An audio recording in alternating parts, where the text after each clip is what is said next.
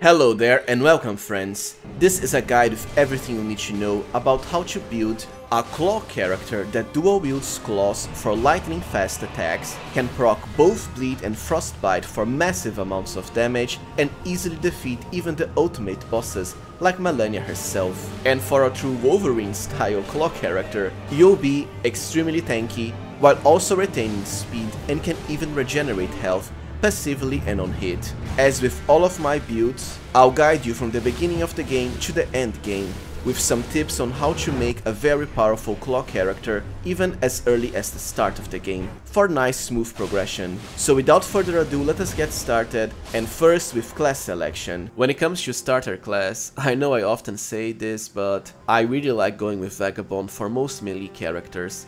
Your starting stats are very solid overall, even the mental stats, for some spellcasting support through buffs. And as for the Keepsake, the golden seed as usual, for the extra flask charge in the beginning of the game.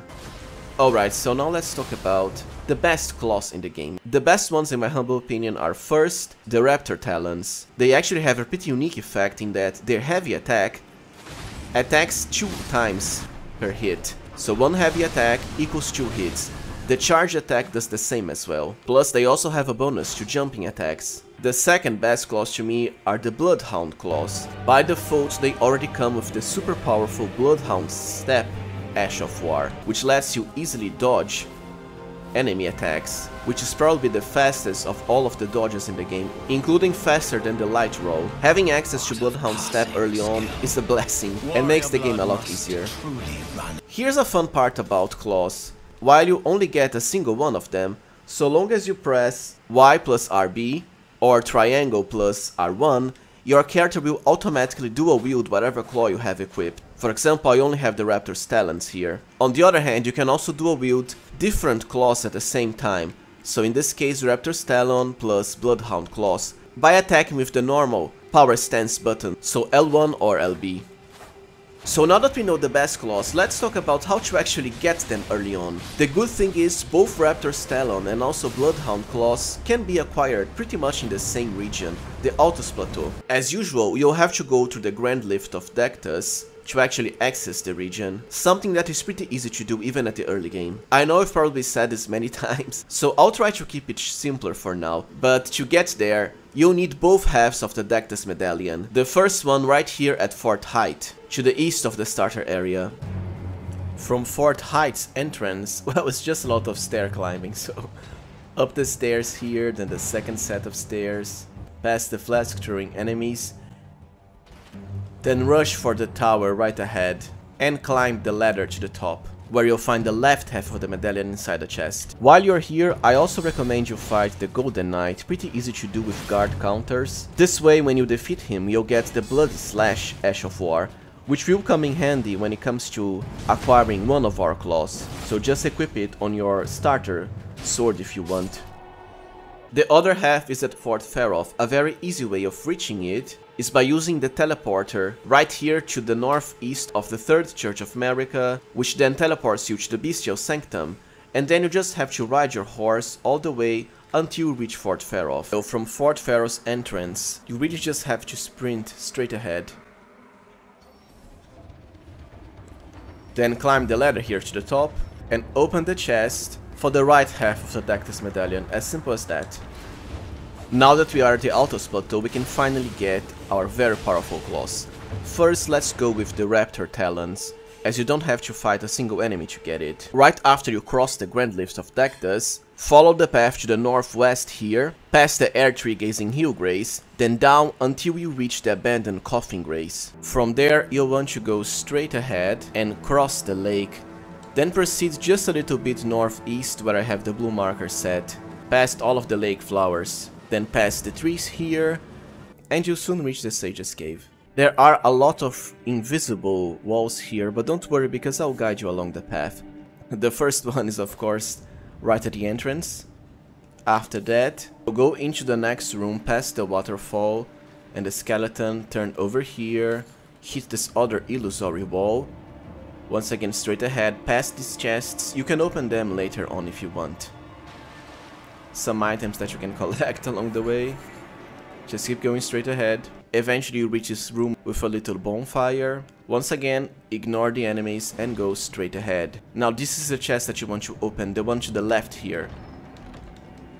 For your Raptor Talon's Claw.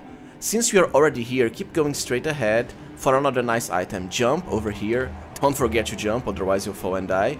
Then hit this other illusory wall right here. And loot the chest. For the Raptor's black feathers, an armor that increases your damage with jump attacks. Now we already have our ultimate weapon, even as early as level 9, the starter Vagabond level. Now let's get into our second amazing class, the Bloodhound class. Getting it requires you to go to Volcano Manor by following the initial steps of Raya the Scout's quest. And the first step is meeting her at Liurnia of the Lakes, southeast of the Boil Prawn Shack right here. Then accept her request to retrieve her necklace, which is right at the Boil Prawn Shack. So buy it from Blackguard here for the price of 1000 runes. Then give it back to Raya. Oh yeah, thank you, kind. Then head to the Grand Lift of Dectus and you'll have to go to the top, which requires the 2 halves of the Dectus medallion. Raya should be now at the top of the Grand Lift of Dectus in the Altus Plateau, but if you cannot find her here, then simply head to the Erdtree Gazing Hill Grace, then head to the Lux Ruins right here, directly close to the Grace, and speak with Raya. I've been waiting for you. Take her hand. Give me your... I will pray. And she will teleport you right to Volcano Manor. Now speak with Tanith right here. I am Tanith. Join Volcano Manor. This doesn't really have any consequences ending wise. Interesting. Now you get a drawing room key and use it. Go down the hall and open the first door to the right here. And hit the wall with the painting next to the corpse to reveal an illusory wall. So now you want to head to the basement. Go past the main room with the snails here and down the stairs. Past this gate you'll have to defeat the Blood Knight there. Here's an interesting fact: if you lead the knight back to the door you just came from, he cannot really follow and attack you, so you can use this little area to heal or attack him from range if you prefer, to easily defeat him even early on. An example is through the Bloody Slash ability. Defeat the knight for the Bloodhound claws at last.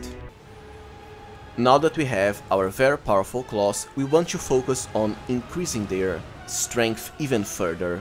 For the Raptor's talons, what you want to do is find a way of increasing its blood loss potential. And the most effective path is through the Bloodflame Blade incantation. This spell will not only highly increase the blood loss build-up of your claws, and they already have some by default, but also add even fire damage to every single of your hits, something that will come in handy for a combo that I will explain very soon. To get Bloodflame Blade, simply go from either the Fallen Ruins of the Lake or the Folly on the Lake Grace and then reach the blue marker here, close to the Rose Church, in the Liurnia of the Lakes region of course. Then defeat the Rolling Scarab here for your incantation. Then you want to add the Bloodhound's Step, Ash of War to your Raptor's Talon, and the Keen affinity. If you add an elemental or magical, even blood or occult affinity, you won't be able to buff it with Bloodflame Blade. In the early game your Bloodhound's Claw will already have Bloodhound's Step, but after some time you can easily defeat the Knight's Cavalry boss at the bridge to the north of Lens Rise in the Kadit region for the actual Bloodhound Step Ash of War. The second step is upgrading our Bloodhound claws, and the way to do it is through the Code affinity. This will add a massive amount of frost build-up to your secondary claws, as to easily proc the very nasty Frostbite debuff on the enemies, together with Bleed, all at the same time. And because Bloodflame Blade will add fire damage to our main claw, we can then reset the Frostbite, as to constantly keep reapplying it and also Bleed, for massive amounts of health loss to the enemy. The damage is actually relative to their health, so great for bosses and other enemies with high health. When it comes to adding Code, the earliest and easiest way is most likely to the Hoarfrost Stomp Ash of War, easily acquired by defeating the invisible Twinking Scarab at this little pond to the right of Caria Manor in Liurnia of the Lakes. The last step is to simply make our claw character extremely tanky. After all, what else is Wolverine known for besides his deadly claws? His sturdy adamantium skeleton and regenerative properties of course, all of which you'll get. Please remember that I already have a guide linked to the side here and down below in the video description that explains how to easily tank in the game for all builds, but for this one in particular, the Ironjar Aromatic is of utmost importance. It does quite literally turn your body into steel by highly increasing all of your physical damage negation at the cost of lower lightning resistance, which isn't that much of a downside against most enemies. It even makes you glow silver. Another very important benefit for any melee character is that it pretty much sets your poise to infinite. What this means is you always poise through attacks, no matter your starter poise before applying this effect. This doesn't mean you are immune to staggering, because there are certain attacks in the game that stagger you no matter if your character has high poise, heavy armor or whatever. Against most attacks, however, you'll be able to keep on attacking without being interrupted, which combos perfectly with our lightning fast dual claws for unrelenting constant bleed and frostbite proccing on the enemy. The second downside is that it will always make your character fat roll, so roll at the lowest speed, no matter your equipment load. This doesn't matter for this build however, as you can simply use Bloodhound's Step to quickly dodge enemy attacks, and this is better than normal rolling anyways. As far as invisibility frames, the best part is you can find Ironjar Aromatic or the recipe for it very early in the game, and if you've been following this guide so far you can already get it. Here's how it goes. You must first reach the Auriza's side tomb in the Altus Plateau region. From the capital Rampart Grace, just follow the road here to the northeast. From the side tomb's entrance Grace, keep going straight ahead down the stairs, past the jar enemies here, then turn to your left and go down this window. Then keep on straight ahead, past the doorway with the flower, down the other set of stairs. Now you reach this watery area, and what you want to do is once again keep going ahead and open the chest at the end. Because the imp enemies can attack you while the chest is teleporting you, I suggest you kill at least the 2 of them near. Anyways, open the chest and allow it to teleport you. Then simply loot the body ahead of you for the Ironjar Aromatic cookbook. Then open the chest again to return to the previous area. To leave the tomb you just have to retrace the steps you took. Crafting the Ironjar Aromatic is pretty easy besides the living jar shards, but getting them is also not troublesome. There's many spots in the game, but my favorite one comes from the secluded cell at Stormveil Castle. So you just have to keep going north from the Grace, and you'll soon reach this little area with the jar enemies, quite a lot of them, and also a big jar at the back. All of the jars can drop living jar shards. The difference is the big jar has a much bigger chance. Alright, let's talk at last about stat allocation for our Claw character. You can easily end this build at around level 100 to 120 if you prefer. I'll give you some stat ranges to suit your playstyle. The first thing you should do is get 14 Dexterity, so you can equip all of your claws. After that, 12 Faith and 10 Arcane for Bloodflame Blade. While most of your damage will come from Frostbite and Bleed, Dexterity is your main damage stat. Our main claw will have the Keen upgrade for even higher scaling. You don't really need as high Dexterity. I'd say 60 is a good stopping point if you want to stop at a lower level. Otherwise you can go all out on 70 and even higher if you prefer. Of course, like any tanky character, you want as much vigor as possible. But because of how little damage you'll take with Ironjar Aromatic, and the fact you do regenerate hit points, I'd say 50 is a nice stopping point. Otherwise you can go all out and get at the most 60. As far as Faith, you can increase it up to 20 or 25.